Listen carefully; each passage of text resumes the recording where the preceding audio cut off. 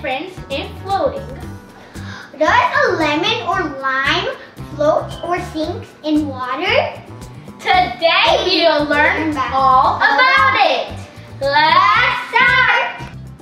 The things that we need is a lemon, 2 glasses of water, and a lime.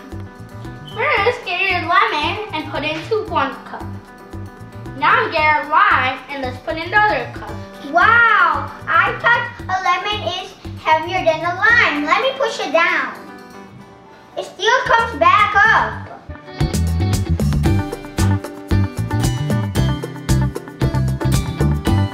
Mishi, why does the lemon float and the lime sinks? Even though a lime is smaller than a lemon, it has more density compared to the lemon. That makes it heavier than the lemon. The lemon has porous skin, which traps air in it, making it float in the water.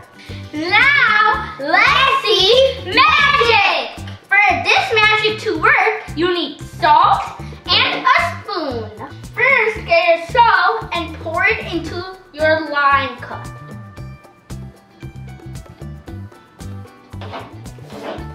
Now with your spoon, let's mix it around a little bit. Wow, the lime is not floating like the lemon. Let me push it. It's still floating. Salt water has more density than the lime, so it makes the lime start floating. The lemon is floating in normal water, and the slime is floating in salt water. Thanks for watching. Bye!